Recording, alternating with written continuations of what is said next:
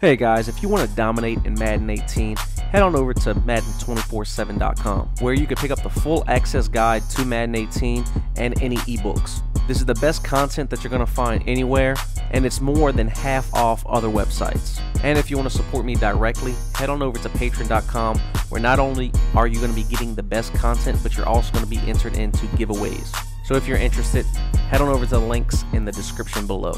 What's up guys, we're back today with a pro tip on the best move post patch.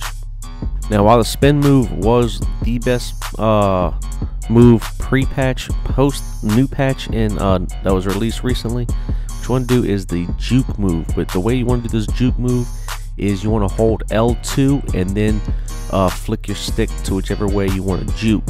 Do not hold R2 and L2, it's just holding L2, and then you're going to make your move. You see there, we make that little break. Whether they're on a user or it's the computer, the defender is going to get faked out, and you could possibly fake out two people. So make sure you have someone with high juking. You see here Shady McCoy, we're able to make one person miss every time. Here we make two people miss, and the guy we made miss also blocked the guy for us. So you definitely want to utilize this move, especially in one-on-one situations. It's guaranteed to make a miss, especially if they have 91 plus or so juke.